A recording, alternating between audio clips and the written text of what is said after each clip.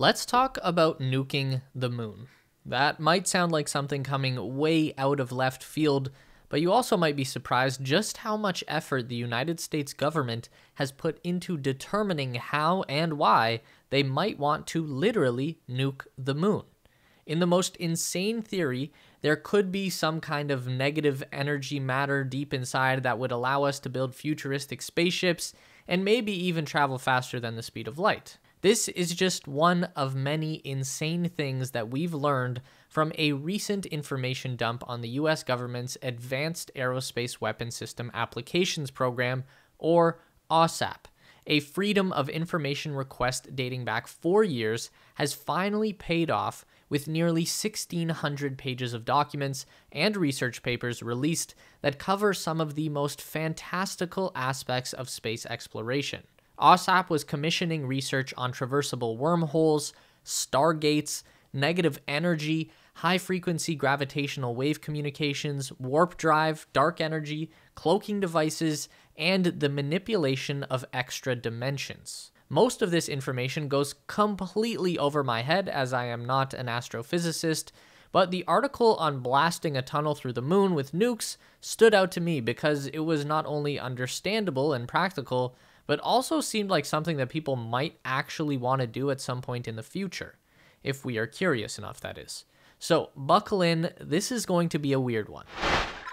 This is the space race. Okay, let's try and start from the beginning. All of this crazy science fiction-esque research was created under AAWSAP, which we believe to be an offshoot of the rumored Pentagon UFO study known as the Advanced Aerospace Threat Identification Program, or ATIP. These were both unclassified but unpublicized investigation efforts funded by the United States government. ATIP came to the public light when the former program director, Luis Elizondo, leaked now infamous UFO videos to the press after his resignation. These are known as the Tic Tac and Gimbal videos that were recorded by US Navy airplanes and show some kind of a strange object moving on their radar screen, believed to be an alien spaceship. You've probably seen these videos before, and you've seen Elizondo as well. He's been making the rounds on History Channel conspiracy shows, Netflix documentaries, Fox News, and he even worked with Blink-182 singer Tom DeLonge on his UFO research company To the Stars Academy. You can't make this stuff up. It's glorious. Anyway, it was late 2017 when Elizondo began spilling the beans about ATIP, AAWSAP, and the Pentagon's apparent study of UFO activity. So instinctively, a number of journalists began filing Freedom of Information Act requests shortly after to get their hands on any government documents that might back up all of the crazy things that this dude was talking about. It took 4 years for the Defense Intelligence Agency to get around to releasing their files on AAWSAP. That's what this 1,600-page info dump is all about. It outlines everything that AAWSAP was up to in the period that it operated in 2008 and 2009, and they were up to some stuff. Here's what we can gather. AAWSAP was initiated by Democratic Senator Harry Reid. He was the Senate Majority Leader at the time and secured funding for the program under the umbrella of the Defense Intelligence Agency, or DIA. The work done for AAWSAP was contracted out exclusively to Bigelow Aerospace, who was the sole bidder on that contract, meaning they were either the only company interested or the only company that knew about it. I would assume the latter, because Harry Reid and Robert Bigelow were known to be close friends and each has their own connection to UFOs and the paranormal. Reid was the senator for his home state of Nevada, home to the top-secret Air Force facility known as Area 51, rumored to be the US government's storage facility for recovered alien spacecrafts. Coincidence? Maybe. Robert Bigelow was the millionaire head of an aerospace company, but also an avid believer in UFOs and alien encounters on Earth. In 1992, he established the Bigelow Foundation to pursue his UFO research and collaborated with Bob Lazar, a well-known scientist among the UFO community, who claimed to have worked on reverse engineering recovered extraterrestrial crafts at Area 51. Is that a coincidence? Maybe. Bigelow was also the owner of the Utah paranormal site known as Skinwalker Ranch during the same period that OSAP was in operation. Skinwalker Ranch has been linked to UFO sightings, shape-shifting animals, interdimensional gateways, and cattle mutilations.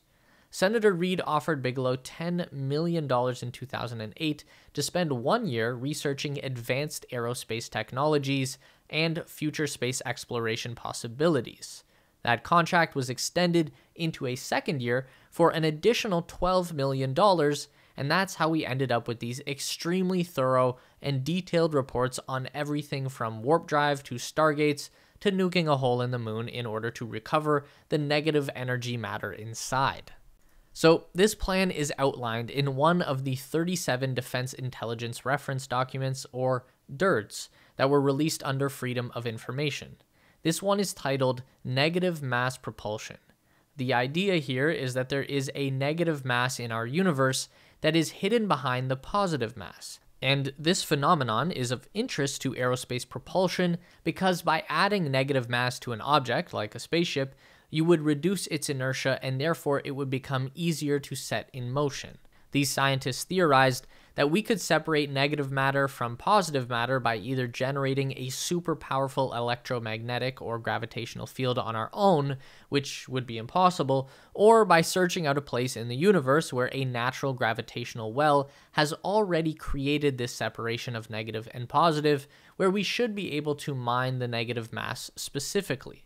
So we need a place in the universe with a large gravitational well to find accumulations of this negative mass. The center of the galaxy would be an ideal location, as this would be the strongest gravitational well, but that's a bit outside the realm of possibility. The core of the sun would be another strong candidate, but we're not sure how to get in there. We have a gravitational well in the core of our own planet, of course, though I'm sure we can all agree that blasting a giant tunnel into the center of the Earth would be suboptimal. So that leaves us with our next best and most accessible candidate, the gravity well in the center of the moon. Authors of the DIRD theorized that the potential well is not too deep that it cannot be reached by making a tunnel through the moon, and that making a tunnel through the moon, provided there is actually a good supply of negative mass in there, could revolutionize interstellar spaceflight.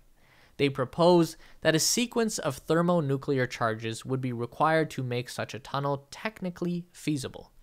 What follows is about 30 pages of equations in astrophysics that I am powerless to understand, but things come back together on page 31 under the heading, The Cusp/Core Problem in Galactic Halos. This is where we get back into discussing the existence of this negative matter. We know that there are voids that exist between galaxies.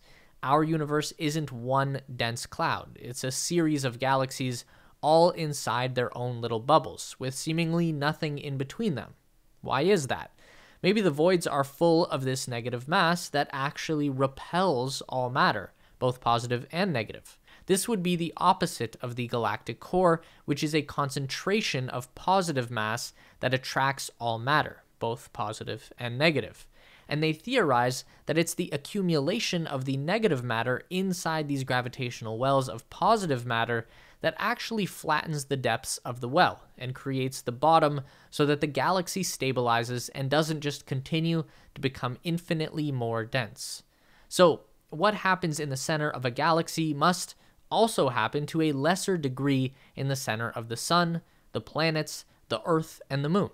And since the moon does not have a molten core for us to contend with, then it becomes our best chance to obtain this cosmic force of negative matter. Pretty crazy, right?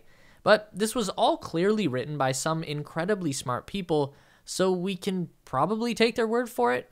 Their assumption is that if appreciable amounts of this negative matter have accumulated over billions of years in the center of the moon, then it's most likely come together in the form of an ultralight material. And in theory, the center of the moon would contain a form of matter that is 100,000 times lighter than steel, but still retains the same strength as steel. That's what we're after. That's what makes nuking a giant hole in the moon potentially worthwhile. This insane, super light yet also super strong material that we could in turn use to build super light spaceships that would be in turn capable of super fast travel thanks to their negative mass. Let's try and apply that to something more based in reality. The SpaceX Starship Super Heavy just happens to be a great example of a steel spaceship. The dry mass of the fully stacked Starship is about 440,000 pounds. What if we could reduce the weight by 100,000 times? That would make the world's largest and most powerful rocket ever built just about 440 pounds. A very strong person would be able to pick it up like the Incredible Hulk. And if you were able to apply the same force of propulsion as the existing Starship, it could move 100,000 times faster. Now that's an oversimplification, of course, but that's the gist of this theory. And that is it. It's just a theory. We could end up blasting a giant thermonuclear tunnel into the core of the moon, only to discover that there is none of this negative mass super material in there at all. Or maybe just a very small amount that isn't really useful for anything. That would be pretty embarrassing and a bit difficult to explain. The government would definitely have some egg on its face. So we probably won't do that, but it is still fun to think about. I mean, this wasn't even the first time that the United States government had considered nuking the moon. They actually have a history with this idea. Back in 1957, during the early days of the space race, the US government was not faring so well against their Russian competition. The Soviet Union had just launched the first ever satellite into orbit around the Earth, Sputnik 1, and the word on the street was that the Soviets would follow that up by launching a nuclear bomb to the surface of the moon. At this point, the Americans were freaking out. They couldn't let the Soviets be the first to nuke the moon, so therefore America had to do it themselves. This is the mindset that our world leaders were in 70 years ago. It truly is a miracle that we still exist at all. So a team of highly skilled engineers and scientists were assembled to devise a plan to nuke the moon. This included such notable minds as Gerard Kuiper, the astronomer of whom the belt of matter that surrounds our solar system is named, and more recently Amazon's Project Kuiper satellite constellation. So he was a pretty big deal. Along with him came a young astrophysicist named Carl Sagan, the future host of the Cosmos TV show and one of the most influential human beings of the 20th century. His first real job was to calculate the practical effects of nuking the moon. You can't make this stuff up. Basically, what they concluded was that because there is no atmosphere on the moon, there would be no giant mushroom cloud effect from detonating the nuke. But instead, there would be a giant pillar of radiated dust and moon rock blasted up into the vacuum of space. This pleased the US government officials because the most important part of nuking the moon was that everyone on Earth would see it happen. If not, then why bother? Luckily for all of us, at some point in the study, the researchers decided to conduct a public opinion poll to determine if people would actually want to see the moon get nuked. And since this was still the 1950s and the memory of not one, but two actual nuclear bombs going off in populated cities was still fresh in everyone's mind, the public wasn't as stoked about nuking the moon as their government. And then, of course, there was the reality that if America did nuke the moon, then the Soviets would inevitably have to follow that up by also nuking the moon, but bigger. And then the back and forth would just continue until the superpowers had either destroyed the moon or killed everyone on Earth in the process. At the conclusion of their report, the team of scientists recommended against nuking the moon, thankfully, arguing that since we hadn't been to the moon yet, it might be premature to go ahead and start blowing it up. We don't even know what we would be nuking. There could be useful things on the moon, or maybe even hidden alien life. They had no idea back then. Obviously, the US government followed the advice of the research team and did not end up nuking the moon, but it's frankly shocking to think how close we came, and why we still wouldn't put it past them to try it again if the people in charge genuinely thought there would be something worthwhile in it for them, like obtaining a negative matter super material that might be trapped in the center of the moon. Anyway, that was a weird episode, but hopefully you had as much fun as we did. Let us know your thoughts on nuking the moon in the comment section below. Meet us back here every week for more updates on everything aerospace industry and interstellar exploration related. Make sure to give the video a thumbs up today if you liked it. That really helps us out for real. And subscribe to the Space Race for more videos just like this. We do one long form essay and one news update every week. And if you'd like more, we've got 2 more on the screen for you right now.